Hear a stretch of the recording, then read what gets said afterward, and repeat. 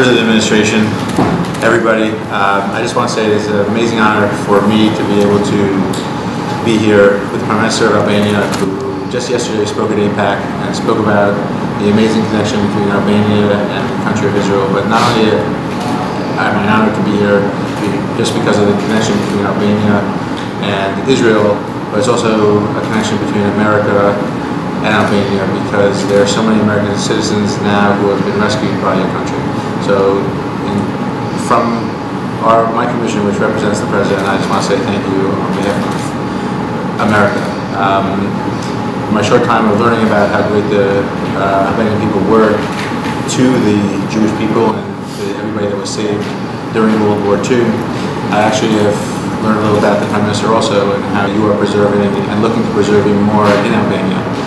And from starting to want to build now a Holocaust museum, which is going to be the same architect as the museums in Israel, it just shows even the bond, and you know the special bond that the United States has with Israel. And now I hope, at least on the cultural side and in many more ways, the United States will have on the heritage side with Albania. So I just wanted to say, it's an incredible honor, for us. This never would have really happened today without a meeting which happened yesterday between myself and Çmimin, whose mother was actually saved by the Albanians. Because his mother was saved, the United States now has probably a much better space program they ever would have had. It is an amazing opportunity to be here, to thank you, to thank the whole country, because we have a expression. It's not expression. It's in the Jewish Talmud. It says, "He who saves one person saves the whole world." And there's a lot of explanations, a lot of interpretations what that could apply to. But in our case, it's very clear that my mother was a single child, and she had 4 kids. Because you guys said, excuse me. Her 4 kids had 14 grandchildren, so she had 14 grandchildren. And then she had 20 great-grandchildren while she was alive, and still 2 more, so 22. So you can see how saving one nation, saving one person is like saving the world. It is it's not just NASA that is benefiting, it is the whole world. And the whole world benefit from the many Jews that were saved, that became at the graciousness of King Zog and the whole country to accept them and do the amazing things that they did to keep the Nazis at bay. It was amazing, and there's nothing else to say but thank you, and to recognize heroism at any opportunity is an important thing. People should look for that. It's a big surprise for me because I was not supposed to be here today, but just in the way home. So I'm very honored and very humbled again to have this big gesture from your side and the President and all of you. And at the same time, I strongly believe that this shining page of our history is something we need to preserve and to do whatever we can that the next generations be aware of it, because it's really a stunning example, and it's really a fantastic heritage for us, and it somehow shapes us as we are and as we should be. It's amazing what has happened. There are incredible episodes, incredible stories. I think whatever the budget of our film industry is, Steven Spielberg has never ever been jobless in Albania, because there are so many episodes. And I was just telling before an incredible story of the hospital in Pristina, in Kosovo, which at that time was territory where the Nazis sent a special expedition to capture all male Jews.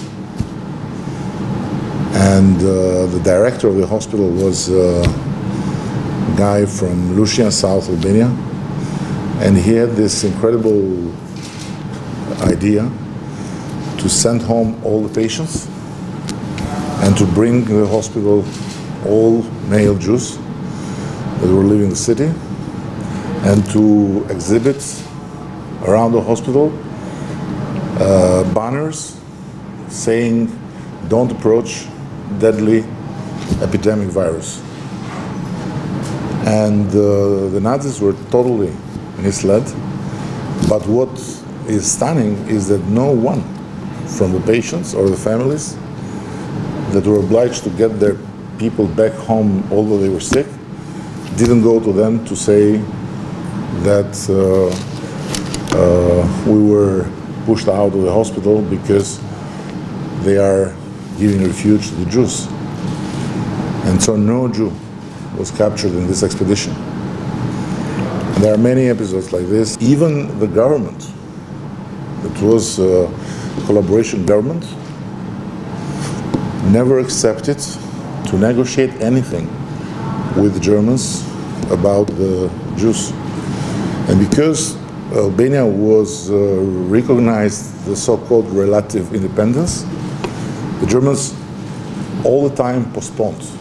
And there is a report about the final solution where it's written very clearly that in all countries that they were present, the final solution was agreed with the governments that were representing them. And in one of the paragraphs it's written that for the moment the Albanian case will be postponed for another time. So the final solution was not agreed. So it's we are engaged in this project to build this center, which will be very particular because it will not be the typical Jewish cultural center. It will be a center that will have also inside both the history of the Jewish salvation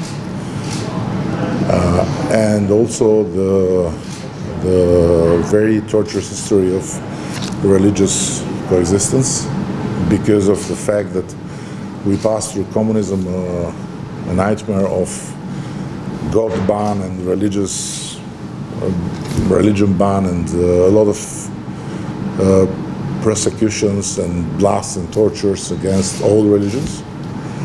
And I think this can be really living together in space in a very unique way. We have engaged Daniel Libeskind to do the project.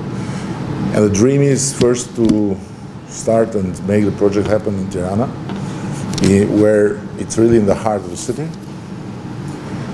And then possibly have a twin of this space in Jerusalem, where everyone can visit and see how Muslims and Christians and Orthodox and Catholics and Sunnis and Bektashis all together they saved Jews, and they did it uniformly.